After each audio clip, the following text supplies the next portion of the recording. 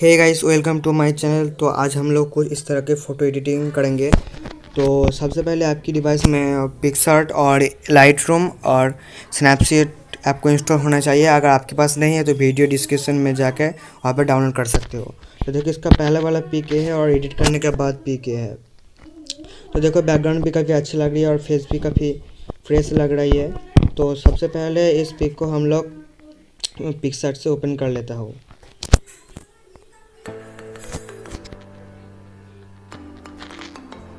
देखो, already photo आ चुकी है। तो सबसे पहले इफेक्ट्स वाला ऑप्शन पे जाना है। तो जाने के बाद यहाँ पे देखो ब्लर ऑप्शन है। ब्लर को टैप करने के बाद यहाँ पे ऊपर से इरेज वाला ऑप्शन के बाद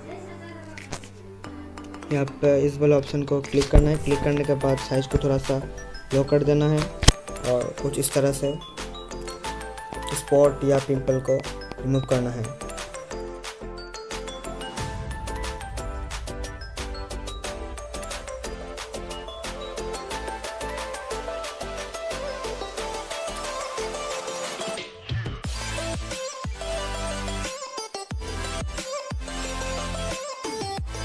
तो देखो, ऑलरेडी आ चुके हैं। तो इसके बाद राइट वाला कॉर्नर पर राइट वाला टिक को क्लिक करना है। क्लिक करने के बाद ब्लर को थोड़ा सा 10 या 8 रखना है। तो मैंने 9 रख कर टैप कर राइट वाला कॉर्नर पर टैप करना है।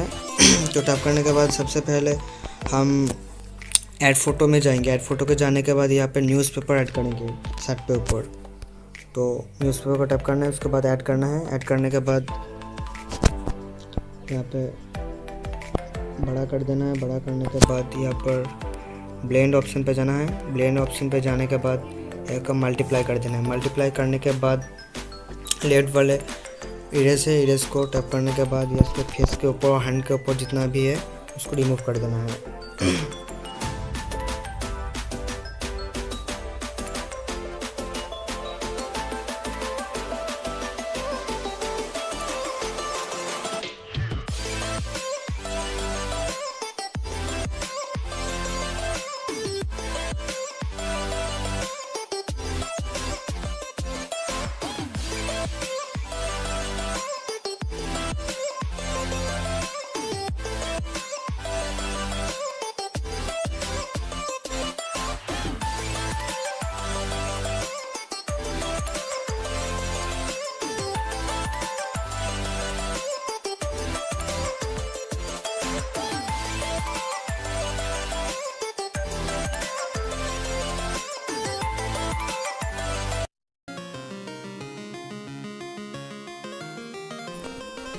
देखो, ऑलरेडी हो गया। तो इसके बाद ऊपर से राइट वाले टैप कर देना है। टैप करने के बाद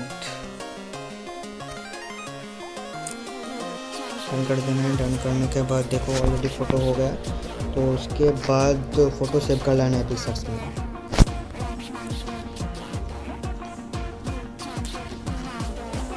ऑलरेडी सेव हो गया।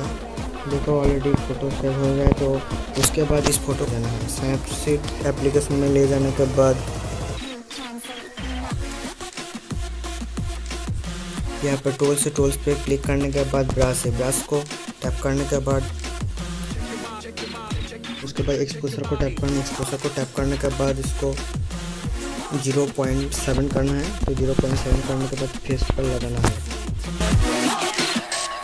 इस तरह से।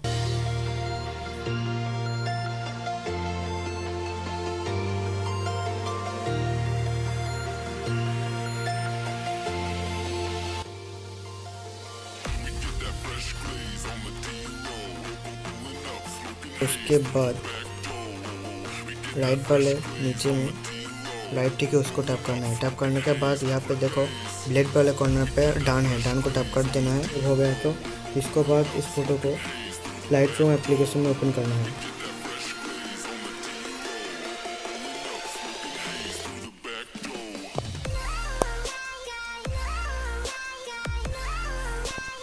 तो लाइटरूम एप्लीकेशन में ओपन करने के बाद ऑल फोटो पे जाए। देखो, फोटो आ चुके हैं।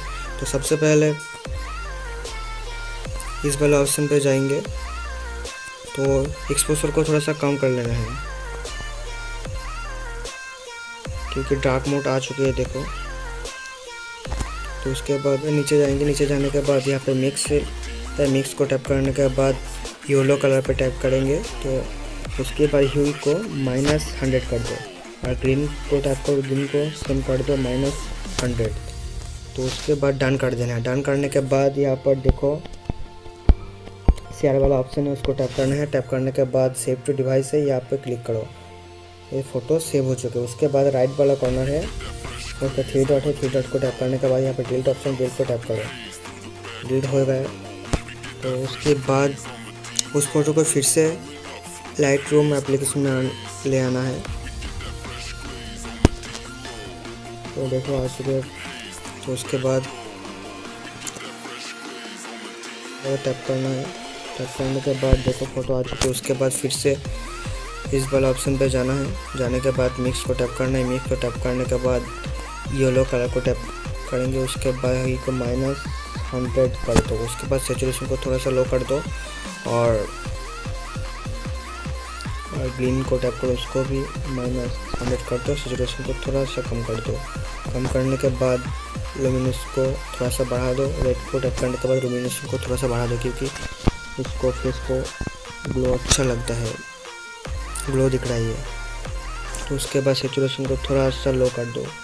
देखो फोटो ऑलरेडी आ चुकी है। तो उसके बाद डन कर देना। डन करने के बाद उसके नीचे वाला ऑप्शन पर जाइए। उसके जाने के बाद विग्नेट को थोड़ा सा कम कर देना है, क्लैरिटी की थोड़ा सा बढ़ा देना है। और उसके बाद उसके नीचे ऑप्शन पर जाएंगे। तो उसके बाद नॉइज़ रिडक्शन को थोड़ा सा बढ़ा देना है और कलर नॉइज़ रिडक्शन को थोड़ा सा बढ़ा देना है। देखो ऑलरेडी फ़ोटो आ चुके। तो उसके बाद ये शेयर वाला ऑप्शन पर जाइए। उसके बाद फ़ोटो सेव हो